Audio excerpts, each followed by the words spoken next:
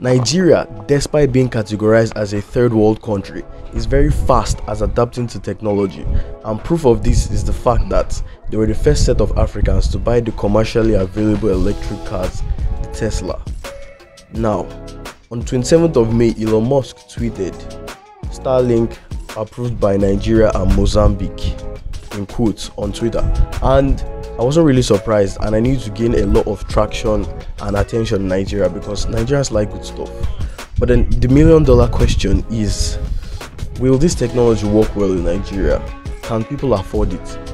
So in this video, we'll look at everything, how Starlink works, to how much it costs to obtain one, and whether this technology will work here in Nigeria. Let's get into this video.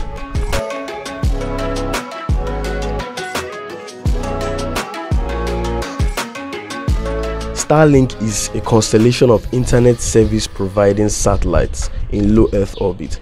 It's owned and maintained by Space Exploration Technologies, or SpaceX for short, which Elon Musk is the co-founder and CEO.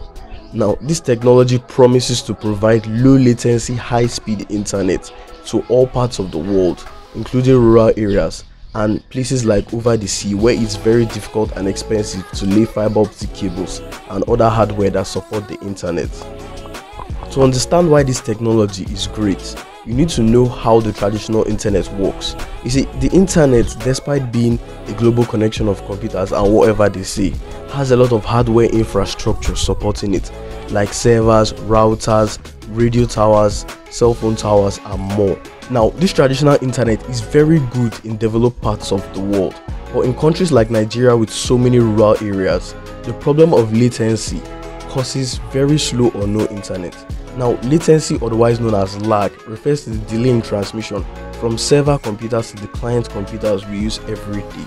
Because there is inadequate distribution of this hardware infrastructure in rural areas, it takes so much time for data to get passed from these computers that are servers to the clients ones we use, and hence slow internet every day. With SpaceX Starlink, however, we are promised internet connection from multiple satellites in orbit as low as 500 kilometers above the sea level. This is better because there are no obstructions to the satellites in the sky and the hardware is sufficient for everyone. Now, what's more interesting is that the dish it comes with has the ability to reposition itself to face any satellite that is closer in orbit to give you better internet connection. So let's take a look at the starter kit as unboxed by Linus Tech Tips on YouTube. So you're basically getting a dish, a router, some cables, and a tripod stand to mount this dish. The technology this Starlink is using is very similar to that which cable companies such as DSTV and StarTimes use in Nigeria. And it basically means that Starlink is promising you uninterrupted internet as far as you have power.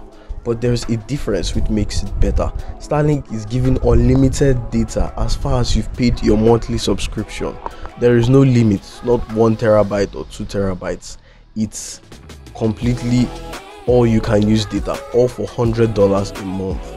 Please, if you're enjoying this video or it's informative, subscribe to the channel, just the red button down there. I'm trying my best to keep you guys informed, so please, I deserve your sub. Thank you.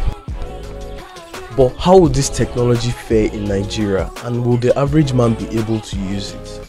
To answer these questions, we need to check how much it costs to obtain Starlink. Now let's go to their website.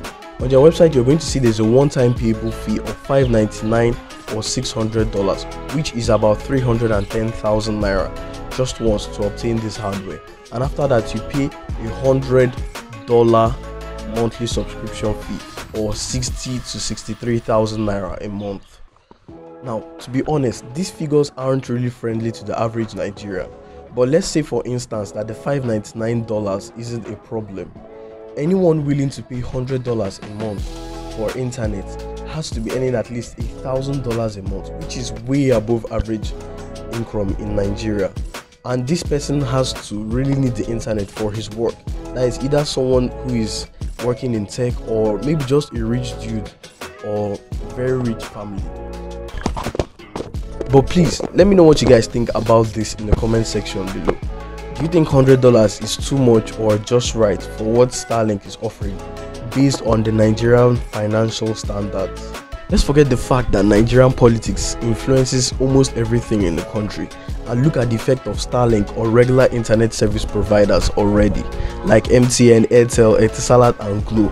I read some articles online suggesting that these internet service providers are in panic as Starlink service may actually outcompete them.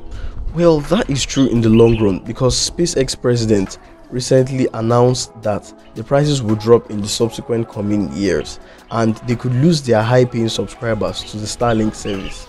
But in my own opinion, the cable TV companies should actually be even more scared because Starlink could actually incorporate more services into their internet services such as streaming or cable TV, and if this comes at no extra cost or just a few tens of dollars, that's a deal breaker. They are going to lose all their customers and Starlink will basically take over their market. Let me know what you guys think about this in the comment sections. I would love to know. I'm actually happy they are panicking because competition is what drives innovation.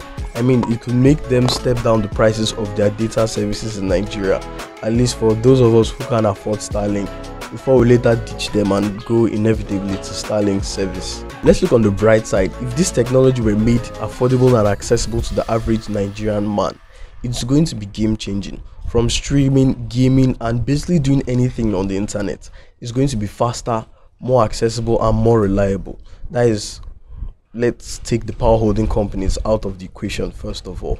So I think that's basically going to be better. But for now, I think basically people with higher income in tech or politicians or people who run private businesses will actually benefit from this service now because most of them actually run generators. Let me know what you guys think about everything I've said in this video in the comments. Share this video to someone who needs it and subscribe to my channel, and I'll see you in my next video.